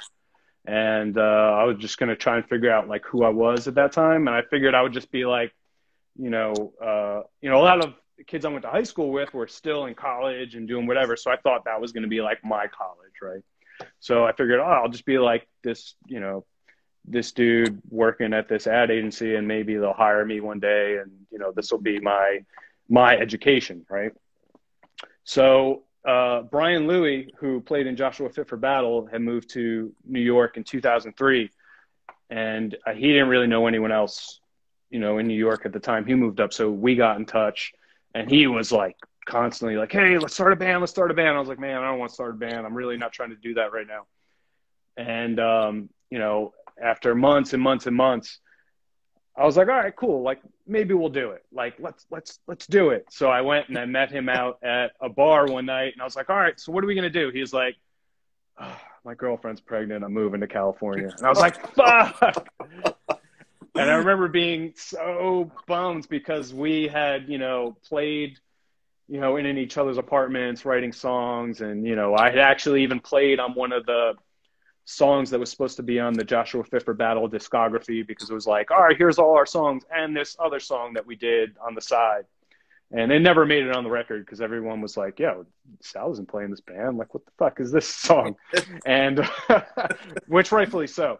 So, so I didn't play in a band for a while. I played in a band maybe a year or two later with the dudes from that band Cable Car Theory from Staten Island.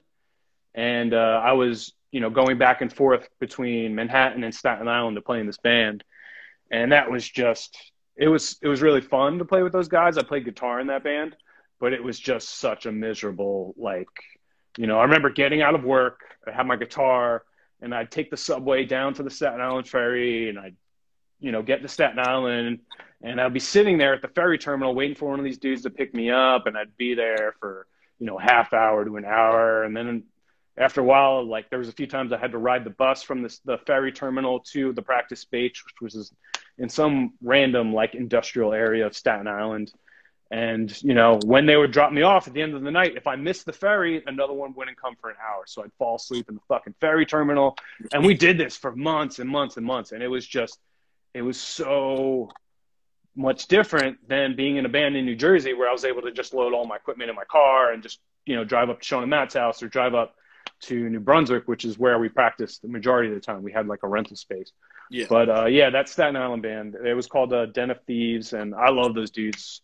But that was definitely like, that was a tough back and forth. That sounds very taxing, just to like waiting and get picked up and wait, and then like, yeah, I feel like I don't know if I could do that, honestly, for I mean, as long as you did. I mean, there's a lot of people that do that like will play in bands in other states, and they'll like travel back and forth. Like, I think when Josh was playing in Neil Perry and Joshua Fit for Battle, he'd drive back and forth between Jersey and Delaware and Philly. Or I know there's like, it's not like, a lot of people have done that, but it's definitely like, that was taxing for me for sure. Yeah, definitely.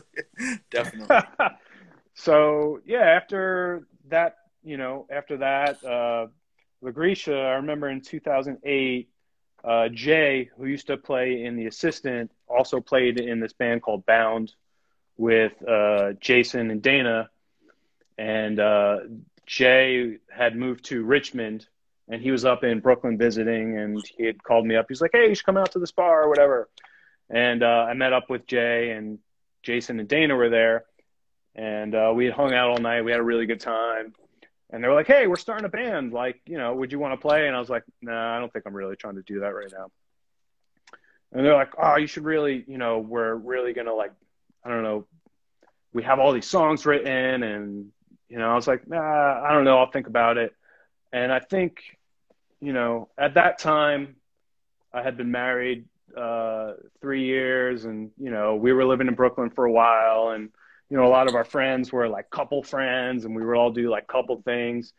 And it was, you've seen Talladega Nights where, like, Ricky Bobby's dad is like in the Applebee's, and he's like, yeah, I think I want to get thrown out of this Applebee's. Like, there was definitely something in my mind. I was like, damn, I'm bored. I'm fucking bored. So, I called Dana a few days later, and we like met up and got pizza, and I was like, yeah, let's do it. Let's see, what this is all about. And I had no idea there was already like a band in motion, because I was definitely like, not familiar with certain punk message boards and shit like that.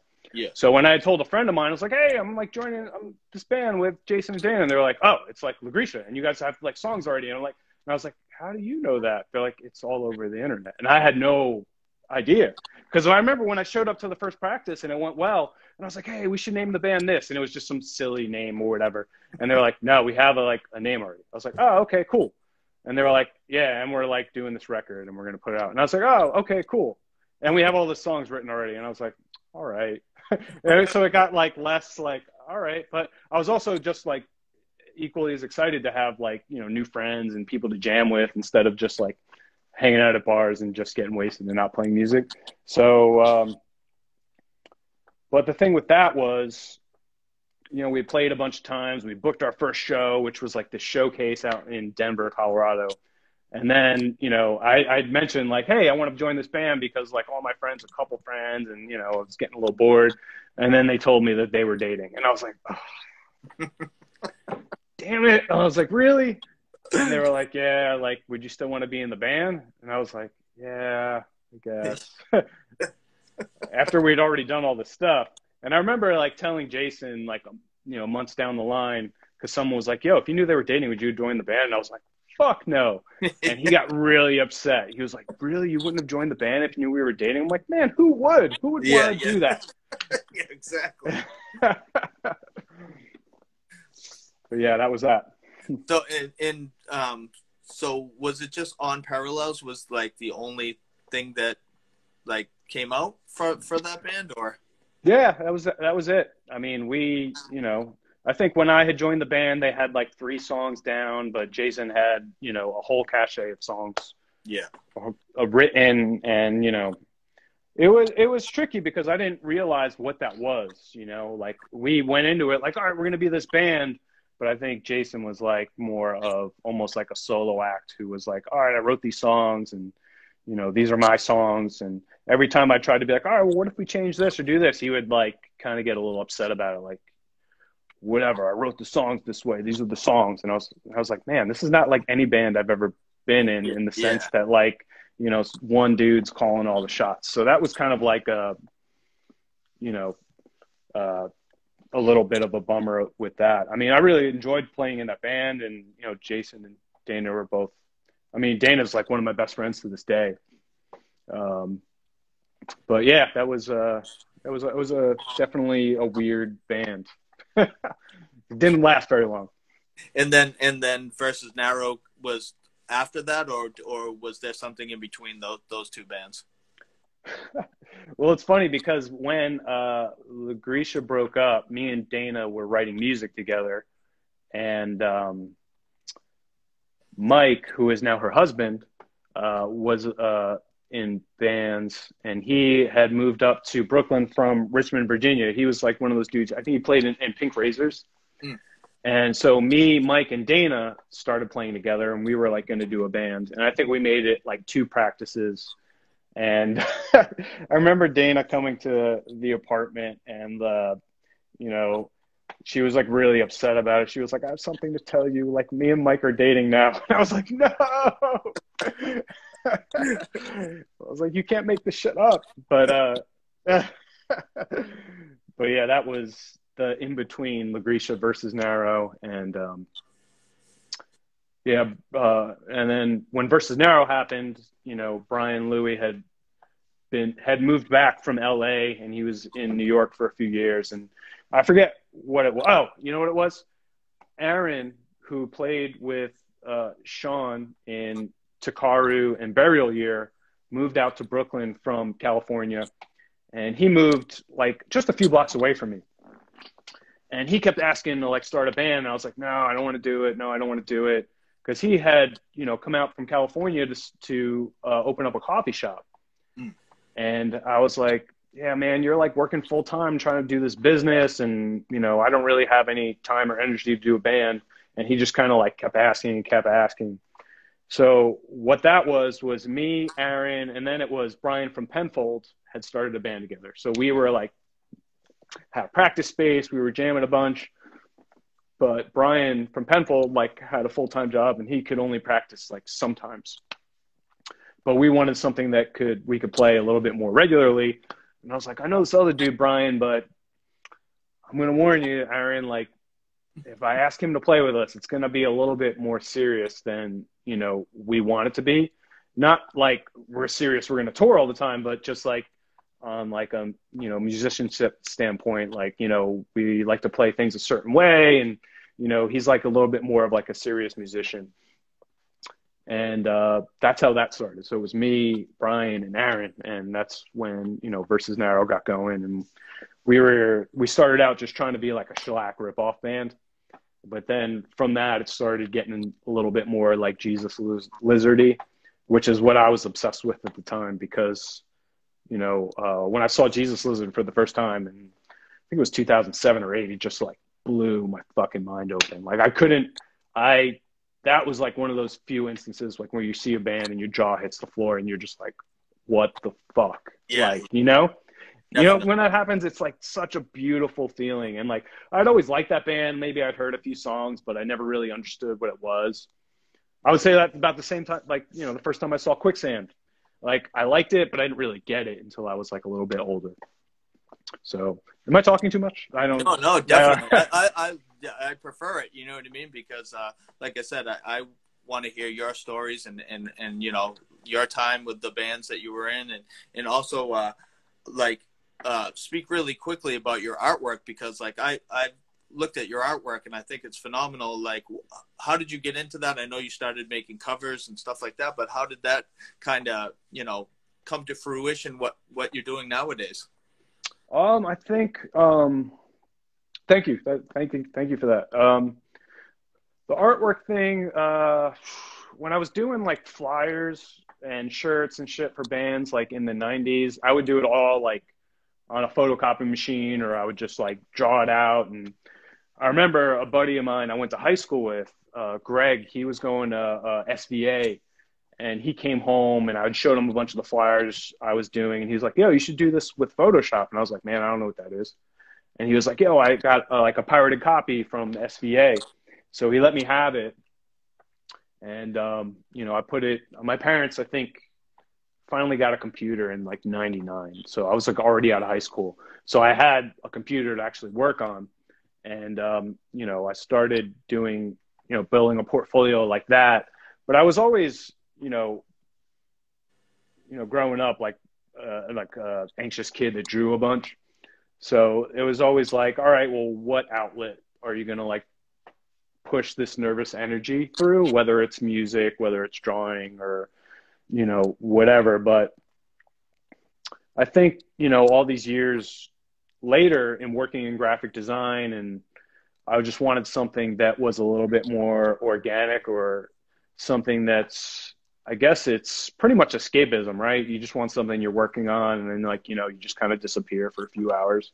And that's kind of where that came from. And I was lucky enough in my career that I was able to freelance for so many years, and I was able to take extensive amounts of time off work. So, you know, in 2007, I want to say I started my own company, like my own LLC, where I was, you know, doing design for companies. But there was like, it was few and far between as far as projects go. So there would be a lot of downtime. And in that downtime, I was just trying to build up pieces of work that I could show to other clients and be like, hey, I did this, like, check this out. Like, would you want me to do this for your company or your fucking t-shirt brand or whatever? And then it just kind of manifested itself into this weird, building these weird environments out. And I kind of saw it coming to life, like maybe as early as back in like 2012. But yeah, I mean, I was lucky enough to be able to rent all of these spaces. I want to say every borough I lived in, I had like an art space where I was like renting it out, and I could go there and like paint and draw and whatever. So now we've moved out to the suburbs, and I have this like garage that I've converted into like this makeshift studio. And I'll just kind of hold this up a little bit, and hopefully I won't drop everything. But yeah, I got you know, some mic stands and stuff around, but this is my oasis to you know, make drawings and stuff. And it's something that you know, something I did just as whenever I had time. Now it's something I like have to do, or I'll lose my goddamn mind. Yeah. I mean, I love drawing too as well. I wish I had kept up with it. I did a lot of flyers as well back in the day, but I never kind of stuck with it. I can still, like, my problem was I can't really think of something on my own. I'm more of a, you give me a picture, I can copy it like a pretty reference. good. Yeah. But like thinking up stuff on my own, I'm just not that very, I'm just not good at it. So I wish I still, you know, here and there I'll draw with my daughters, and they're like, wow, Daddy, you're really good at drawing. And so I kind of wish I could get back to doing that. And I think it's awesome that what you're doing now, and still, you know, making amazing, like, especially like your pencil and your black and white stuff that you do is like really, really good. You know, so hats Thanks, off man. to you for that stuff. I love like looking through it, because I'm a huge art guy too, and I love drawing, and I love, you know, graphic design and stuff like that. So like I said, hats off to you. It's awesome to see you doing stuff like that too as well. Thanks, man. I appreciate that. Now, do you have the fever now of like being in a heavy band at all?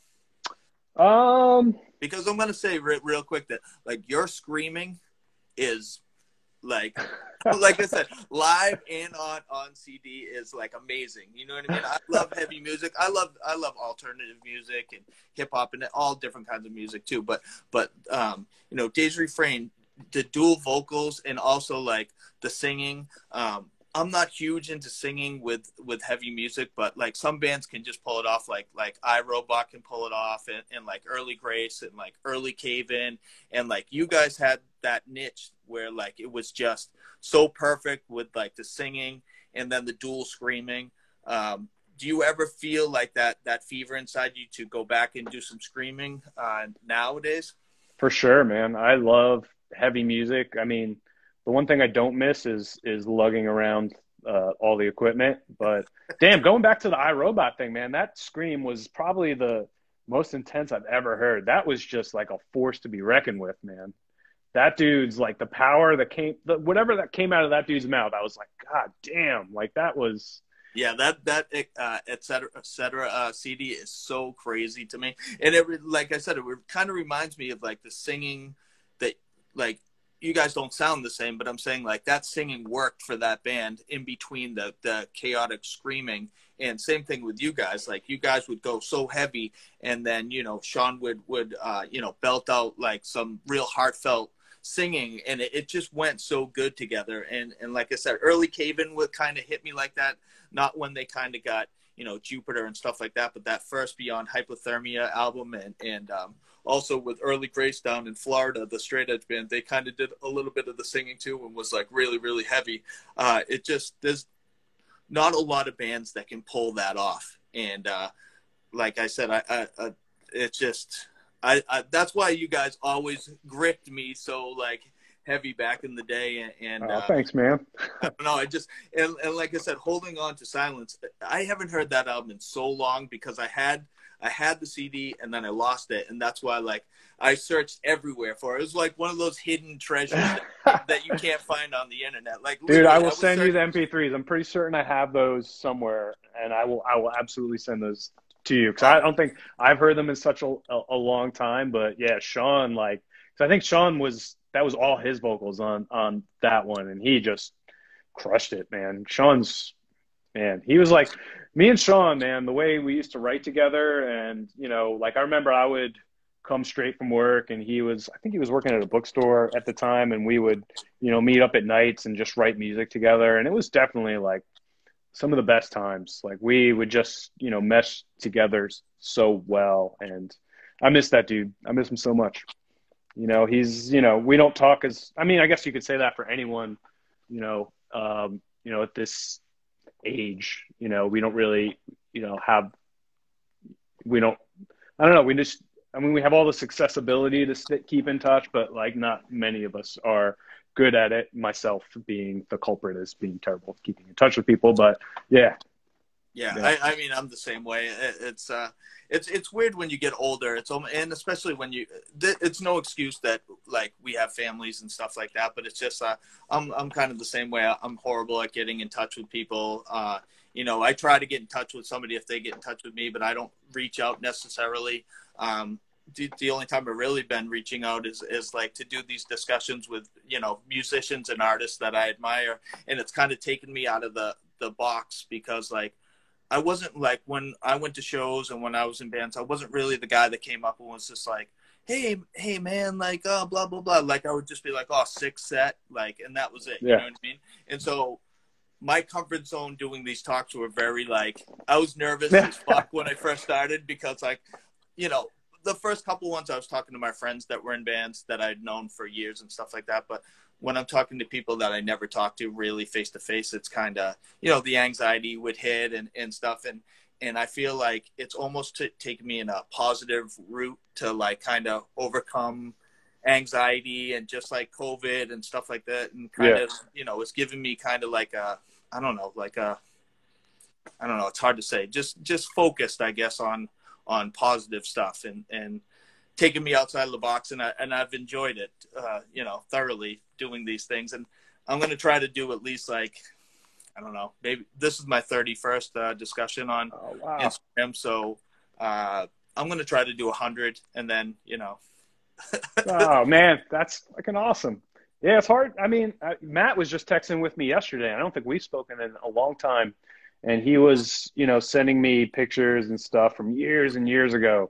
And I don't know if he was just, had found like an old, like a drawer full of all this old stuff and started sending it to me or whatever. But I miss that dude a whole lot too, man. And we don't live that far apart. So I don't know. There's like no reason for us to be able to, get together and such. But yeah, it was, what was, I mean, if you need to cut this off, let me know. I don't want to get into another story. No. Yeah. But I remember like being, a younger kid and like doing shows, whether it would be in a basement or renting out a VFW and like doing shows with people in bands that were much older than me. And I felt like such a little kid. And, those definitely, being like an anxious, like more reserved kid. I remember this one show I had done at the M&M Hall, and I think it was that band Drowning Man. I got them to come down to Jersey for a show, and I think I just bugged Simon enough that they came down. And there was this other band that was supposed to play. There's some band from Boston. It was like more of like a youth crew band. If you told me the name of it, I would remember. But they were supposed to play that day in New Jersey, and their show got canceled. And at the Melody Bar. So I was like, yeah, come on, you guys can play my show. And it was just ended up being a long show that was even longer. And fuck, what the hell was the name of this band? I think Dana actually even played drums for them for a while too. I don't know. Anyway, the singer, like totally, like I'm like this young kid and he's like in my face yelling at me, like so angry, like you said we could play this show and like, I don't like, why are we playing so late? We got to drive all the way back to Boston. And he was very upset with me. And I was like, yo, man, your show got canceled. Like, I'm just doing you guys a favor by letting you guys play. And I just couldn't understand why this like dude who seemed like a grown ass man was like yelling at me. And I remember, a bunch of dudes who were at the show, cause I think it was a pretty well attended show, but there was like a bunch of Jersey dudes behind me that were like, yo, we saw that guy yelling in your face. Do you want us to take care of him? And I was just like, what do you mean? They're like, they can't come down here and do that shit. Like that shit does not fly. And I remember being like, oh, wow. Like all these dudes, like, not that I was going to abdicate for anything violent or whatever. But then I remember Chris Wass, who played in Nora and also had done a bunch of shows at that time, came up to me and he was like, yo, man, there's this dude who writes for this zine, and if you don't let this band play, he's going to write something really bad about our scene in New Jersey, and we just can't let that happen. And I just remember being like, man, this dude is like, I don't know where I was going with just like telling the story, but I remember this dude being like caring more about like the state of the scene than like, this dude who is this grown-ass man. What the fuck was the name of this band? It's going to kill me. Tom says, Reach the Sky. That was it. It was Reach the Sky. Thanks, Tom. That was it. But yeah, I remember like I'd always deal with all of these bands that, had all, in my mind, they were like grown-ups and I was just like this little kid. So that was like always this weird standoffish thing you had when booking shows. Especially like when you were like, hey, can you come out and play? And then like, they show up and I'd be like this 15-year-old kid, like, hey, can you guys play for $50? And they just drove all this way and, Yeah. just being like worried, like, are they going to be mad at me? And Yeah. That's funny. It's Reach the Sky. I just like, put a 8mm tape to a DVD of the like recordings that I did. And it was like a Reach the Sky Bane show at UNH, which is weird that it was Reach the Sky. I wasn't huge on Reach the Sky. I was much more into Bane than I was Reach the Sky. So like it makes sense. You know what I mean? I remember telling Brian McTurnan that story because we were recording with him at the time. And he got so angry. He was like, what? He was like, I had that guy in here like 2 weeks ago and he was crying because he couldn't hit the vocals right. So like, you tell him. And I was like, man, I'm not trying to tell anybody anything. I'm just telling you the story. It's like, I love these stories though. So like I said, I love when I talk to people and they tell stories like this, because like I said, a lot of people don't hear these stories. And I feel like a lot of people are trying to hear about these stories and see old videos of bands and stuff like that. Pete from Sinaloa had started a Tin Can Full of Dreams IG, where he's putting all the old pictures up and maybe some videos of that. 400 years and like Piebald when they were really young awesome and stuff like that. So I feel like nowadays everybody's really like into like the nostalgia of back then. You know what I mean? And that's why I try to put out as many videos as I can on my Instagram and I try to put on like stuff on YouTube too, just because I feel like people are like really, miss that stuff. And I feel there's hidden tapes that people have that aren't putting, they're not getting it converted and they're just lost tapes. I'm sure there's like a bunch of Days Refrain shows that just haven't hit the internet. You know what I mean? So, well, even like in this time now, like with, no one can really go to shows right now. So I find myself falling down like, YouTube wormholes and stuff like that. And thank God that stuff is there because, I miss seeing music so much. Yeah, I do too. I don't want to keep you too long. I know you have people over at your house and like I said, Sunday's usually family time for a lot of people. So usually I throw these rapid fire questions at people at the end. So I'll just start doing that right now. Lay it on me. Favorite New England hardcore or punk band from New England, like Massachusetts, Connecticut, oh shit, Rhode Island. Man, I fucking loved Cave-In, and Cave-In. My second one is, what was the first punk hardcore show you attended?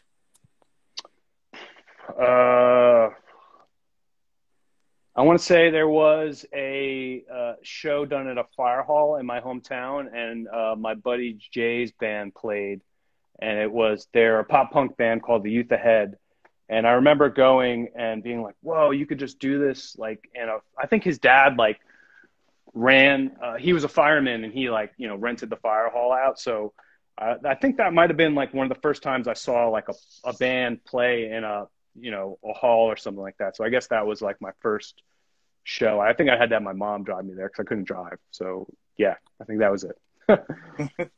My next one, all-time favorite punk hardcore show you played. I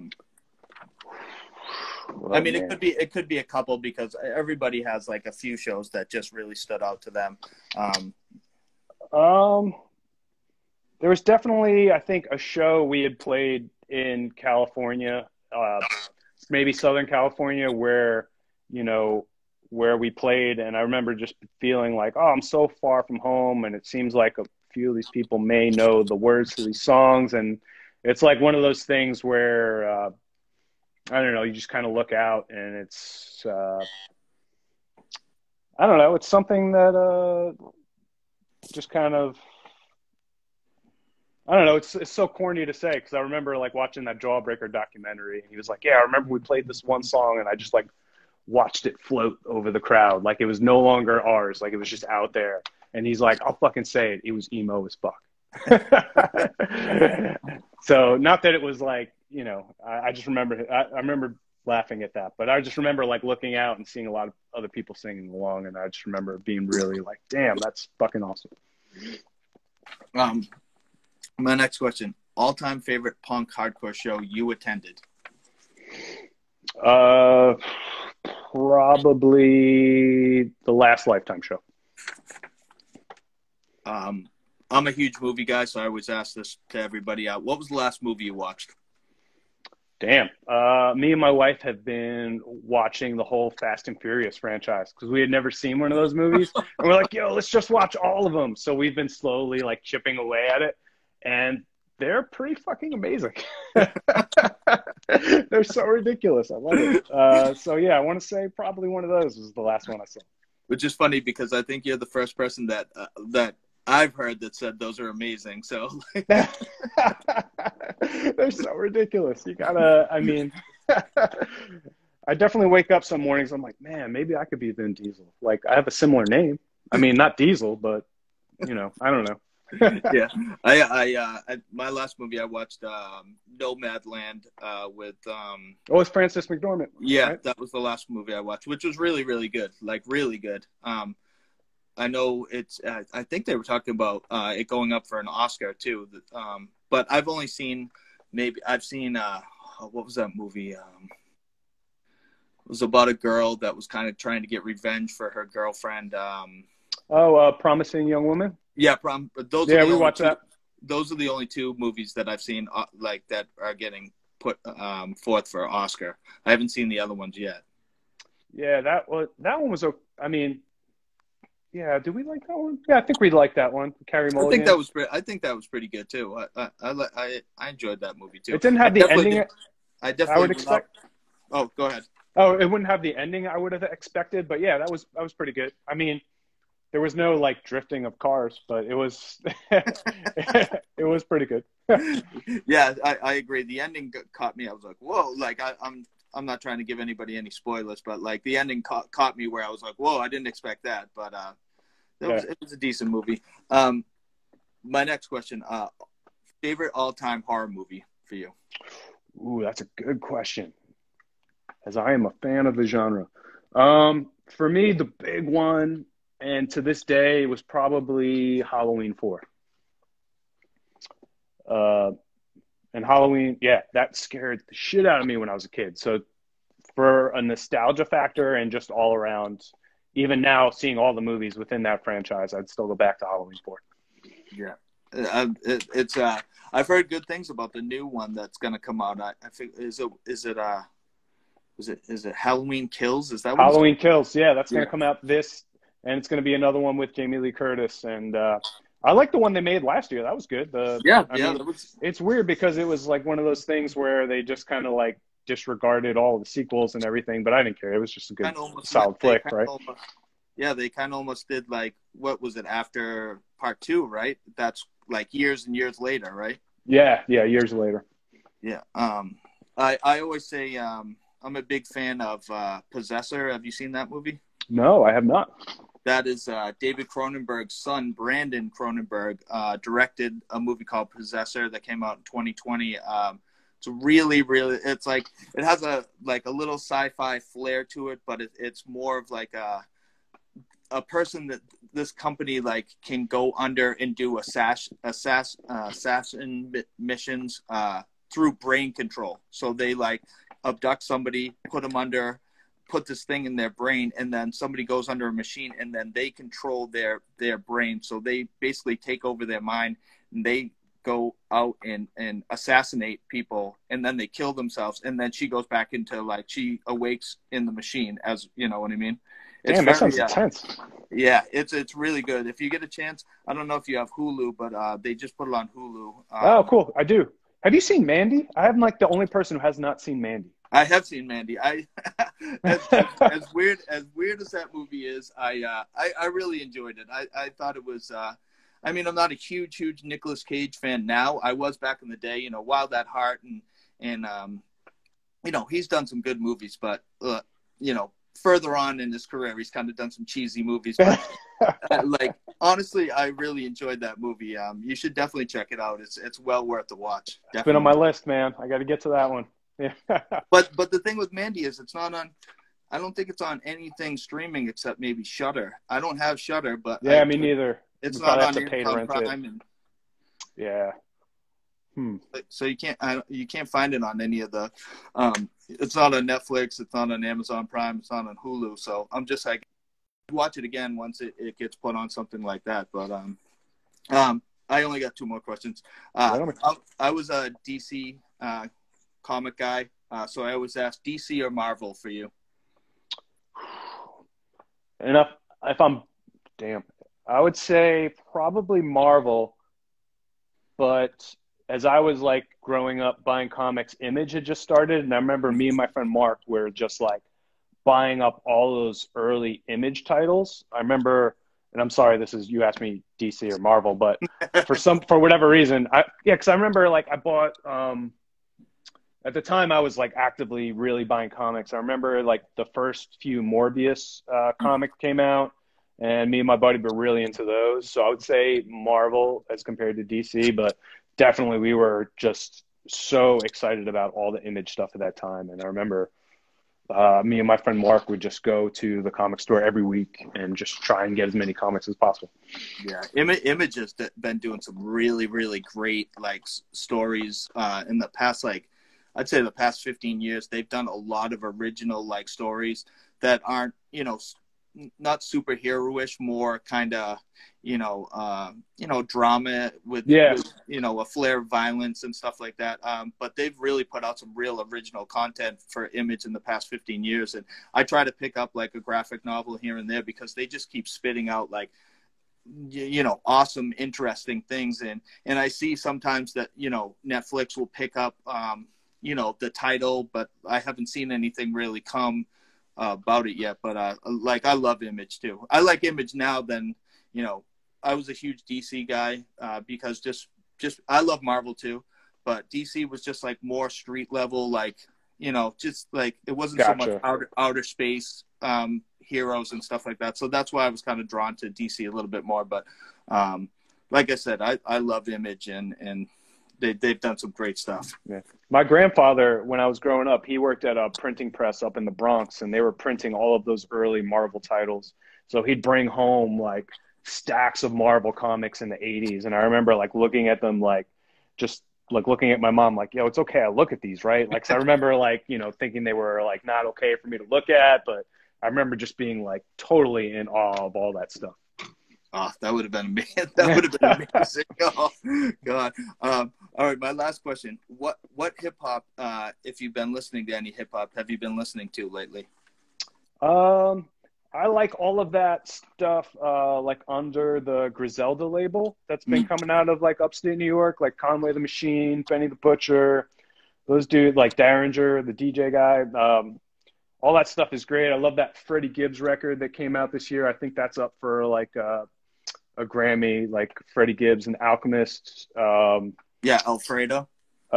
Dave East, that record, not the last one he did, but the one before that, it was like Dave East and Styles P. That was like straight up like gritty New York style hip hop that I had not heard in such a long time. So yeah, those are, my favorites at the moment. And, there's probably a bunch of stuff that I'm missing out that came out this year, but yeah, those are, JID and stuff that's come out on what the fuck? What's his name? Oh, like the Spillage Village guys, like the Earth Gang and JID. The dude's down in Carolinas. What is it? The dude who comes out on man, I really can't think of any fucking names today. Yeah, I don't know. It's not Earth Gang, right? I don't think it's Earth Gang. No, it's like who's the dude? The dude who does Dreamland. Yeah, is it same guy? But whose label is it? That's like Spillage Village, isn't it? Isn't that what they're called? That gang with JID and all those guys down there? Is it? Because I know it's under like the umbrella of a bigger label, and I can't think of the name of the dude who's like the head of it all. Dreamville. Is it Dreamville? Like he put out Dreamville. That. Yes. Yeah. You're right. Yeah, but I can't. Yeah, but yeah, I love the genre. Yeah. Do you still listen to like 90s hip hop? Because I'm huge on 90s hip hop as well as like the stuff you just mentioned. Yeah, I love like Pete Rock, CL Smooth. Me and my buddy last year in the summer. I guess it wasn't last year because we've been going through this fucking virus thing. But we got to see De La Soul. It was. It was amazing. It was such an amazing show. My buddy Mark hit me up and he's like, "Yo, do you want to go see De La Soul?" And I was like, "Yeah, I do." And they got on the mic and they were like, "All right, I want to see where everyone's at," thinking they were going to be like, "Yo, who here's from Brooklyn? Who here's from the?" But they were like, "All right, who here is 40 and older?" And everyone was like, "Yeah!" And he was just like, Look at all you guys out there with your bad knees and your." But yeah, that was amazing. Yeah, I still love 90s hip hop. Like De La Soul, I heard a while ago they said that Pete Rock and DJ Premier were gonna do. They were gonna produce the beats for a whole new De La Soul album. They announced it, and then I haven't heard anything. It's been maybe 10 months since I've heard anything about it. So I was super excited about that because DJ Premier and Pete Rock are like some of my favorite producers of all time. And when, De La Soul's on those guys' beats, like I can't, it's got to be amazing. So, dude, that's, but Tommy Boy did them so dirty, man. Oh my God, it's ridiculous. I mean, you Yeah. can't. The thing with like, they won't let any of those classic albums stream is like ridiculous. You know what I mean? Yeah. Every time we think the catalog is going to be released, there's just something else that happens, and there's a different reason why they can't release it. And I thought they settled all the lawsuits, but they still just, it sucks. It's funny too that we're talking about De La Soul, because I had just seen that they did an episode of Teen Titans Go where they do the voices and they show up on a Teen Titans Go episode that just premiered, I think, like yesterday. No shit. Yeah. So my littlest daughter loves Teen Titans Go, so I'm gonna try to catch that as soon as I can. But That's awesome. One of the women that works for me on my team, her sister draws storyboards and character development for Teen Titans Go, and she worked her into one of the episodes. Oh, really? As like an IRS auditor or whatever. She sent me the screenshot. She was like, "Look, my sister put me in the episode." I was like, "Oh, that's so fucking cool." Yeah, I mean, my daughter loves that, and she's got me to sit down and watch it, and like at first I was like, "Oh, I'm not gonna like this," and then as crazy as it sounds, I really enjoy that cartoon. So I'm kind of pumped that De La Soul's on there, and I'm kind of excited to see it. All right, cool. But all right, I'm gonna let you go because I've held you way too long. It's almost been 2 hours. Oh, dude, this was so fun, man. I'm like, I mean, we've never met before, so this was just like, we hit the ground running, right? Yeah, well, that's the awesome thing about it is like I love this too because it's face to face. It's not like a podcast where your voice is coming in and like we actually like it's more of an interaction, more personal and like I said, I like the organic flow of talking. I don't, I have like a little set thing that I usually do, but like I love the organic flow of like talking to somebody face to face, you know what I mean? And tonight has been super fun for me, and I want to thank you so much for taking time out, especially like taking time out. I know like we both have families, and I kind of feel bad always taking people away from their families for a little while, but I feel it's important that people hear about A Day's Refrain and what you've been up to and your artwork and stuff like that. And like anybody that like wants to take a dive back in Days Refrain, like please do, because like it's one of my favorite bands of all time back then. And like I said, I just want to thank you so much again. And anything you'd like to say before we no, man, thanks for having me. I wish Sean and Matt were here with me to talk about it, and we would probably just be laughing over each other, or I miss being in the same room with those dudes, and but yeah, thank you for having me on. Definitely. And please, if you can send me those MP3s, because I'm dying to hear that stuff again. I'm like super dying. And please, let's stay in touch. Like I always love to stay in touch with people. Anything that I can do for you, if you need anything up in New Hampshire, whatever.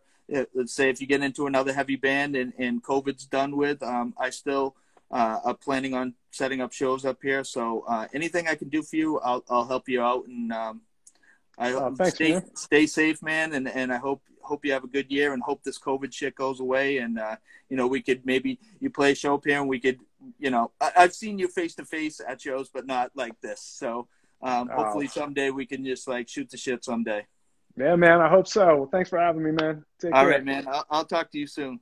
Talk to you soon. Take care. All right. Thanks. All right.